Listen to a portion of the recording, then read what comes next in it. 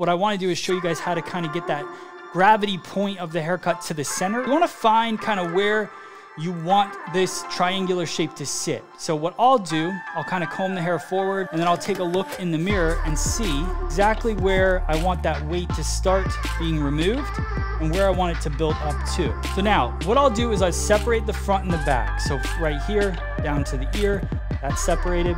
And then I'm gonna go right here in the front, and I'm gonna decide where do I want to bring that taper up to. I'm gonna go about right here. I'm gonna comb this hair over, part it, and then I'll slide a clip up underneath. Now I'm gonna do the same thing on the side.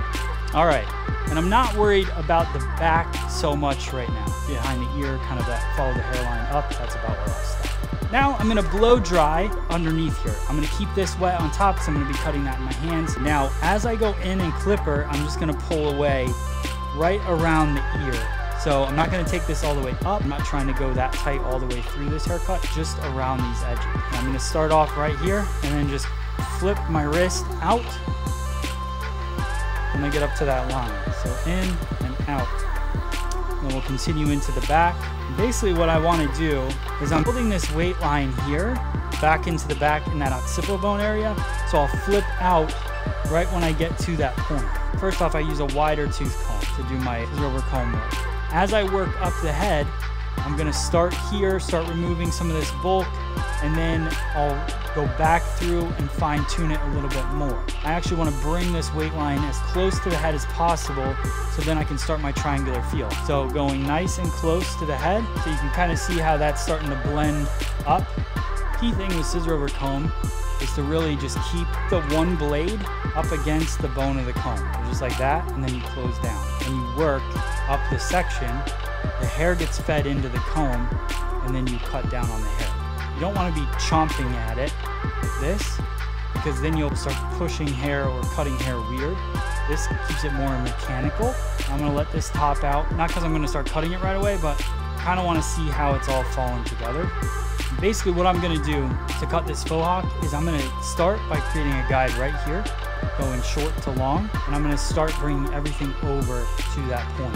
I'm gonna travel a little bit towards the beginning, and when I get about midway between center back and behind the ear, I'm gonna stop and I'm gonna start over directing to the center because I wanna start building up weight in the background. Now a key move would be to start point cutting from that short point to the long. This new section is gonna go halfway to the previous. Now we're halfway there. So all these continued new sections till I get to center back, go right to that stationary. Okay, so now that pushes some of the weight here to the bottom occipital bone area. I'm gonna do the same thing on this side, then I'm gonna blend that.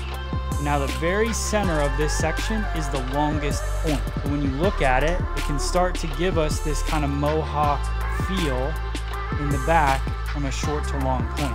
I comb it down, I got a nice blend on both sides, rounded feel to it, but I can just take this little point and cut in just to blend it a little bit more so it's not disconnected, it doesn't look like a tail. Now we're gonna go into the front.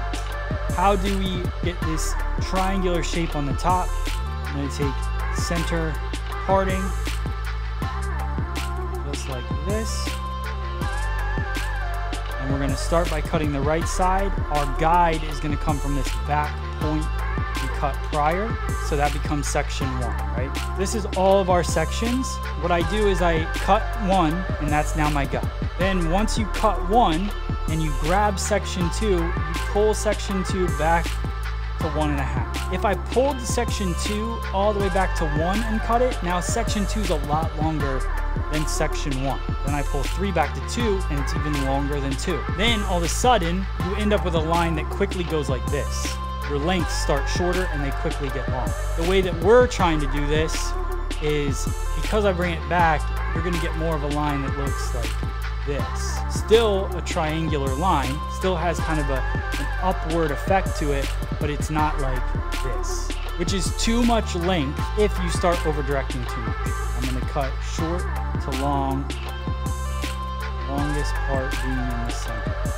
Now the cool thing about a faux hawk is it doesn't need to be super long.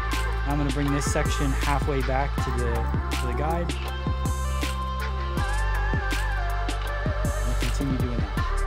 section, bring it halfway back to the back. See that angle? Short, shorter, longer. Now all this came back to the previous, guys, but here's the thing. It came back to the previous, but once you get to the front of the head starts to curve away.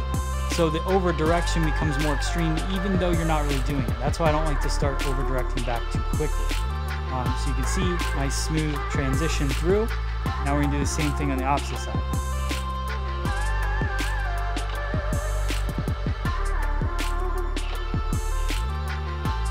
So now, like you would imagine, the longest point is in the very front. I'm gonna blow this dry. This is long, it's longer than I want it to be. I wanna go through and I wanna cut the top here, and I wanna take quite a bit of weight or length out of the top. So what I'm gonna do is I'm gonna blow it dry real quick, get it nice and smoothed out, and then that will allow me to really see the overall shape as well.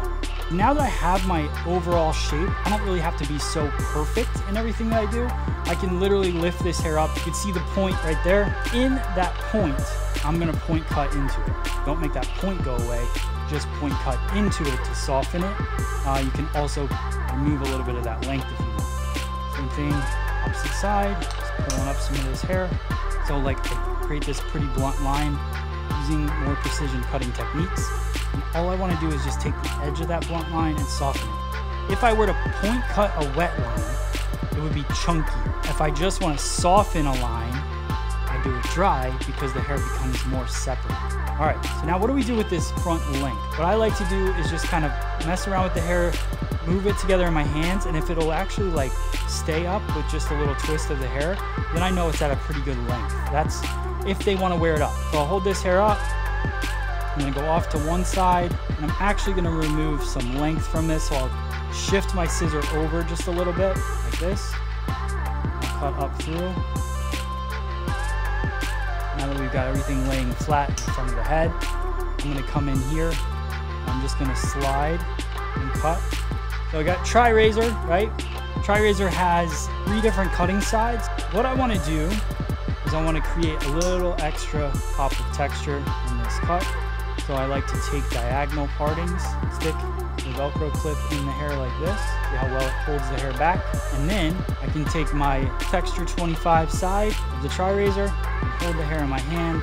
And I'll just take that Texture 25 side and work it through either mid-shaft or towards the base, depending on how thick their hair is.